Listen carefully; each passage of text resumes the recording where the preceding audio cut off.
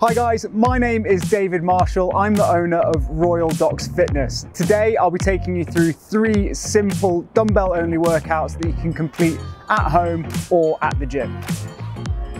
I have the privilege of bringing this to you today from Mount Anvil's beautiful Royal Eden Docks apartments here in East London's historic Royal Victoria Docks.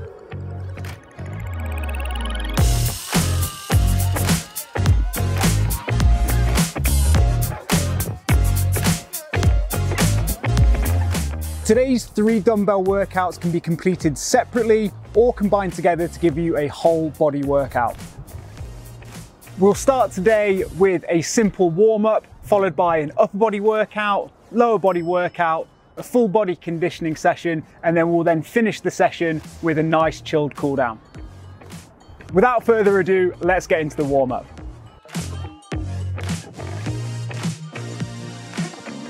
Okay guys, so with any workout we always want to start with a warm-up. For the warm-up we have the privilege of doing it on the amazing roof terrace here with the amazing view over the O2 and the rest of the Royal Docks. For this warm-up it's going to be nice and general, it's going to get us prepped and primed, ready for those 3 workouts which are coming your way. So let's get started. Your first movement for the warm-up, we're just going to put our feet roughly shoulder width into our classic squat stance, and then we're just going to go through 10 or so nice, easy bodyweight air squats. With squats, we always want to focus on sending our hips back and down, keeping our chest nice and upright, pushing the knees out. We're going to hit, as I say, roughly 10 reps or so. After that, we're going to drop down to the bottom of our squat where we're going to hold. We're going to put our hands together, place the elbows against the inside of our knees, and then flare the knees out, just opening up our hips. From there, we're then just going to complete a tiny little rocking action side to side, just opening up everything through the hip, trying to find any tight spots as we go through. We're going to hang out here for roughly 30 seconds or so. Once we have done that, we're then going to stay in our squat and we're just going to grab underneath our toes, elevating the chest a bit more, driving our hips forward towards our heels. From here, with control, we're then just going to elevate the hips up, keeping hold of the toes, keeping that chest down towards our knees.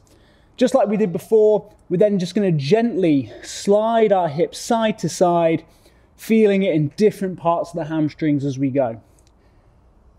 Really nice. Nothing too crazy, nice and easy to start with. Once we've completed that, we're going to keep our legs as straight as possible, and we're then going to walk our hands forward to the top of a push-up. From here, we're going to place our chest on the floor, we're going to pop straight back up, and then again, keeping the legs straight, we're going to walk the hands back to our toes to complete 1 rep.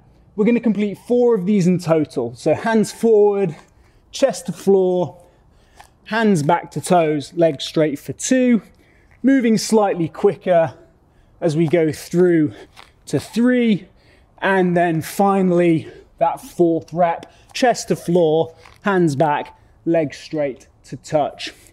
From here, we're going to keep hold of our toes, and we're then just going to go into our squat, chest up, and then hips up for 1, chest up, hips low 2.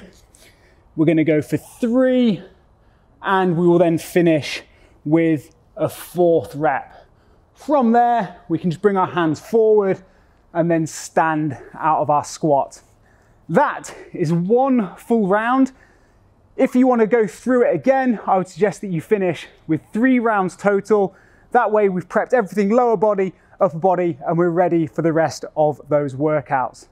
Okay guys, now that we are nice and warm, we can get into our first workout.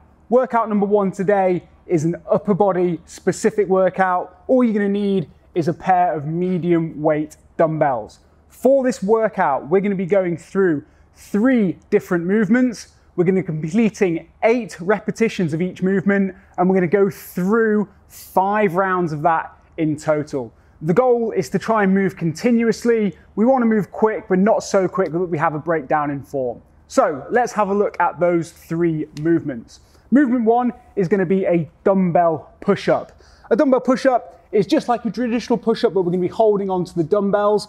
We're going to place our feet roughly hip width.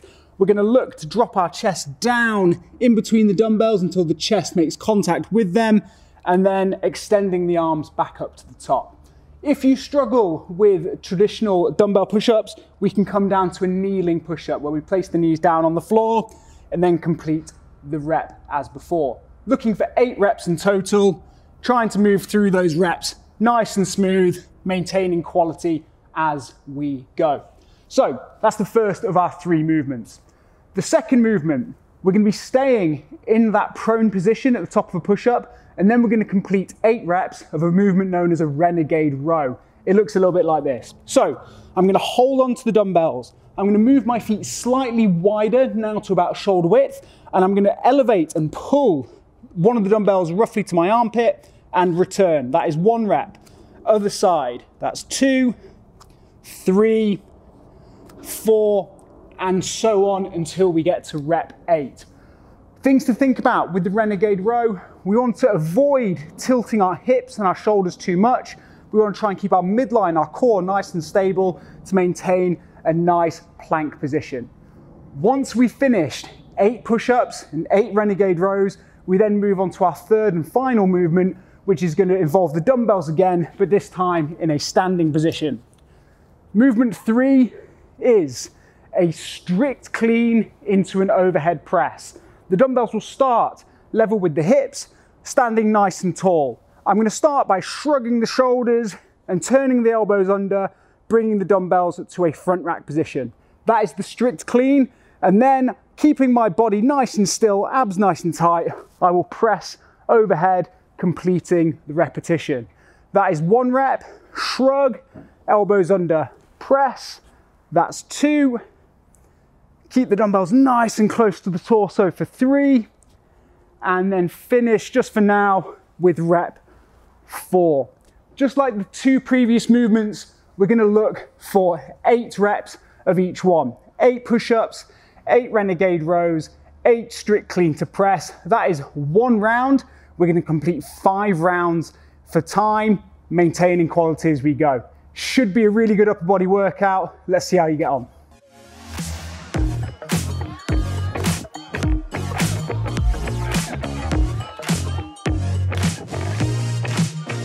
Okay guys, so hopefully you have had time to recover after that first workout. For workout 2, we're now going to be looking at a lower body workout. The structure of this workout is going to be an 8-minute AMRAP. AMRAP stands for as many rounds or reps as possible. So we're just going to keep working for 8 minutes, so make sure you can see a timer or a watch as you go through. You're going to complete 4 different movements. You're going to do 10 reps of each movement, and as I said before, you'll then just keep on going for 8 minutes in total. Let's have a look at those movements. Just like before, all you need is a pair of medium weight dumbbells. Movement 1, we're going to place the dumbbells in a dumbbell front rack position where the rear head of the dumbbell sits on the shoulder. From here, we're going to complete 10 reps of alternating lunges. I'm going to keep my chest nice and upright. I'm going to take a stride forward. My back knee will make contact with the floor, and then I'll rebound back to where I've come from. I'll then step forward with the other leg. That is rep 2, rep 3, rep 4, and so on through to 10 reps in total. Things that we're looking for with lunges: we want to look to keep our chest nice and upright, not allowing the weight of the dumbbells to drag the chest forward. We want to step forward with control, kissing the knee onto the floor before standing nice and smooth. As soon as we've hit our 10th rep with the weights, we're then going to place the weights down and to one side, and we're then going to go immediately into 10 explosive jump lunges. It'll look a little bit like this. I'm now going to start in my lunge position. My knee's just going to go 1 inch or so off the top of the floor. From there, I'm looking to jump high, changing the legs for 1, 2, 3, and so on.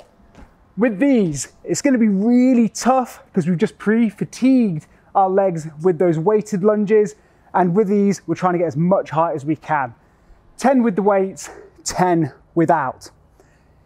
After that, we're then going to move on to the third of our 4 movements. We're going to be picking the dumbbells up again, and we'll be returning them once more to that same rack position. From there, we're going to adopt a squat stance. So feet are going to be shoulder width, chest nice and upright. I'm going to sit my hips back and down, keeping my chest nice and elevated, trying to keep my feet flat on the floor with the majority of the weight going through the heel. A squat is when we get our hip crease below the line of our knee. A super classic movement. It should be stimulating our glutes and our hamstrings. Just like before, as soon as we've done 10 reps, we're going to place the dumbbells to one side and out of the way. We're going to keep our feet in our squat stance, and we're now going to go for 10 reps of jumping squats. We're still trying to get our hip crease below knee, trying to get loads of height as we go through the movement. Make sure again that we keep our chest nice and upright. Make sure we maintain that depth at the bottom of the squat. 10 weighted lunges, 10 jumping lunges, 10 weighted squats, 10 jumping squats. It is going to get super tough. You're going to complete that sequence for as many times and many rounds as you can across an 8-minute workout. It'll be really tough. Best of luck.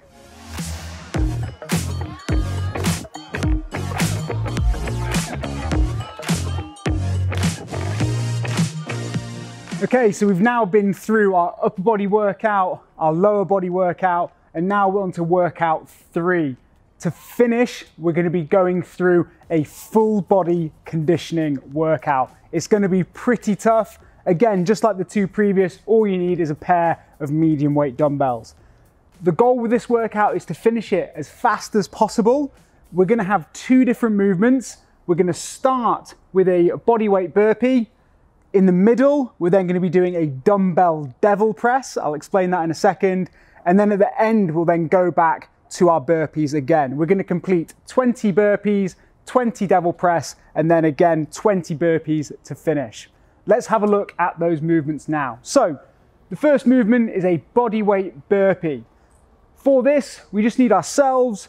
To start with, we stand in an extended position. We're going to drop our body weight down to the floor, placing our chest and legs on the ground. From here, I'm going to jump my feet forward, back towards my hands. I'm going to jump and then clap. That's 1 rep. Let's have a look at another 2. So chest to floor, legs to floor, feet forward, jump and clap, making sure I stand nice and tall on that jump. And there is rep 3. Trust me, once you hit 20 reps of those, your heart rate will be up and you'll already be feeling it. Once we've completed those 20 reps, we're then going to get into the middle of the workout with a movement called a dumbbell devil press. For this, it starts again at the top, stood extension. From here, similar to the bodyweight burpee, I'm going to place the dumbbells down on the floor. I'm then going to jump my feet backwards and place my chest in between the dumbbells. After this, I'm going to jump my feet forward, but this time nice and wide. I am then going to swing the dumbbells from under my hips to over my head to complete the first rep. Second rep, dumbbells down, feet back, chest to the floor, feet forward and wide, swing overhead for 2. You're going to complete, again, 20 repetitions. It's going to be really tough. My advice here, find a pace which you can maintain and is sustainable, where you can just keep chipping away through the reps without taking lots of breaks as you go through. Once we finish 20 burpees, 20 dumbbell devil press, we're going to be tired, our heart rate's going to be through the roof, and then we're just going to battle through another 20 reps of a bodyweight burpee. Remember, with the burpees, chest to floor, legs to floor, feet forward, jump and clap. We want to try and get into a nice smooth rhythm. We're chasing and battling against the clock. So when we get to that final set, push on and try and complete it as fast as possible. It's going to be really, really tough. Best of luck.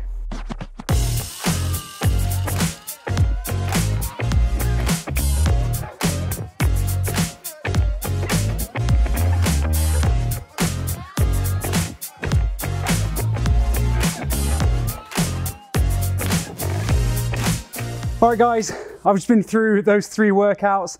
Super tough, heart rate is through the roof. A really good whole body workout. Really happy with it. Made all the better when you're training in such an amazing space. We're blessed with the weather, an amazing view. What we're gonna do now is we're gonna head back into the apartment and we're just gonna go through a nice steady cool down to wrap it up. See you there.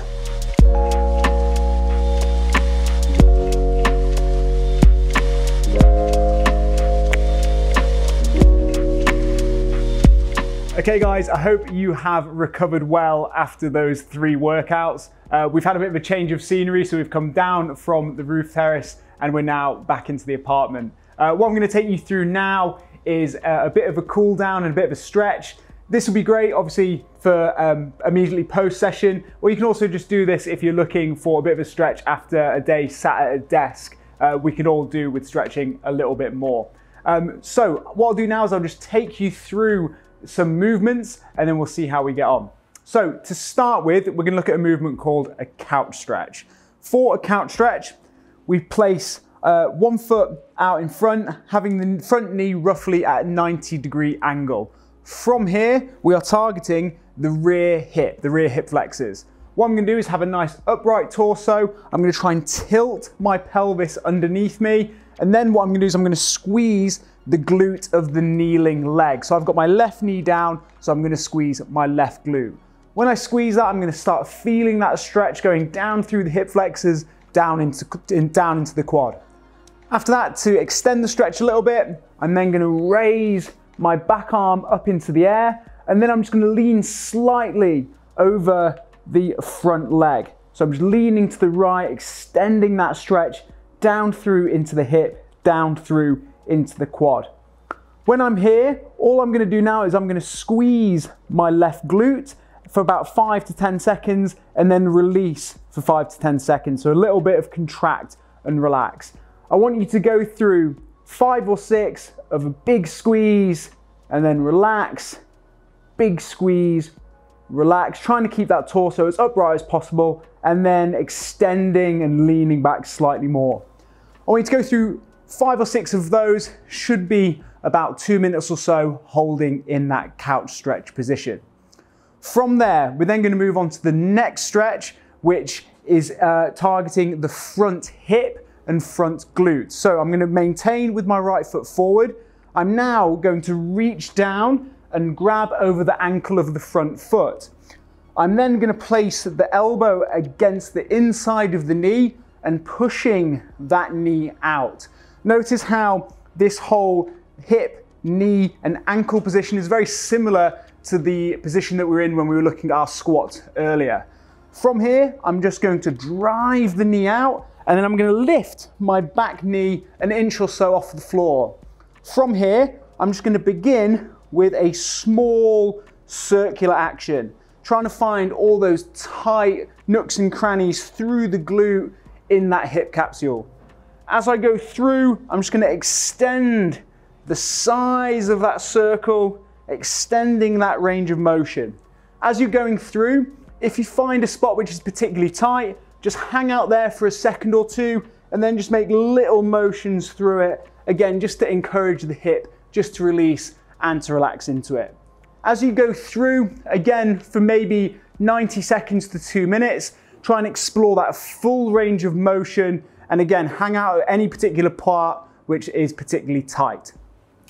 Once we've done that front leg, what I'm then going to do is move on to the third stretch. This stretch is a classic. It's called the pigeon pose. It looks a little bit like this.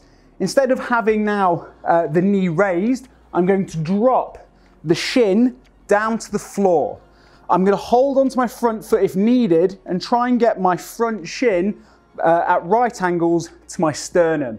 You're going to feel a big stretch going through the front hip, particularly in and around the glute. From here, I'm going to start with a nice proud chest and I'm going to push my sternum and my belly button forward towards the shin.